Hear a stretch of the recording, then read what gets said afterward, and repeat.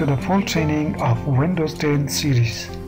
This is Zia Maliki from Information Technology. You are watching the 10th part of the full training of Windows 10.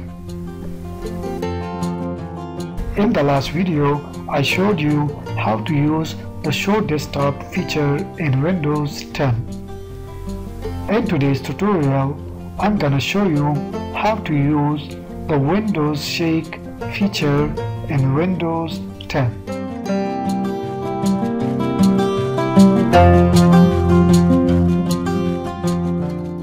This feature also deals with managing all these windows on your screen.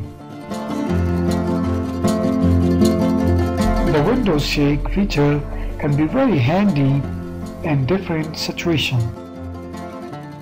Let me go to any of these windows. I will go to Microsoft Word.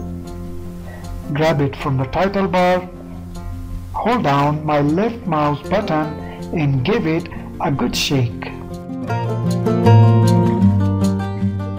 All the other windows will minimize except the Word.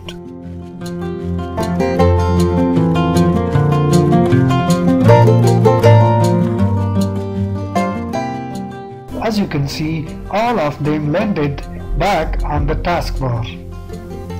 If I take my mouse back to the title bar and shake it again, everything comes right back where they were before. Let's try it again. This time I will grab a different Windows. How about Excel? So I'm gonna grab the Excel from the title bar, hold down my left mouse button and give it a good shake. Everything lands on the taskbar. I'm going to shake it again and everything comes back where they were before.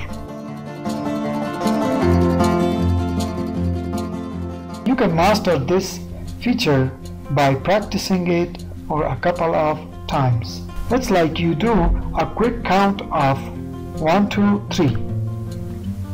So you should do a 1, 2, 3. Everything will minimize.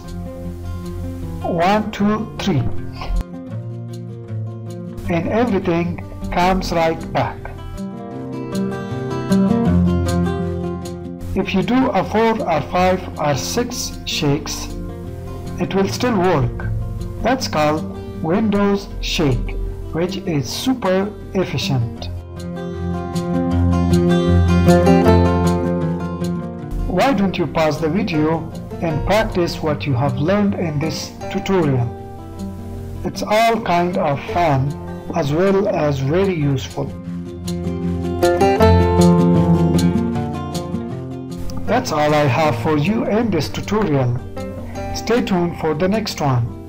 Don't forget to like, subscribe and hit that bell for more videos and tutorials. I will see you guys in the next one.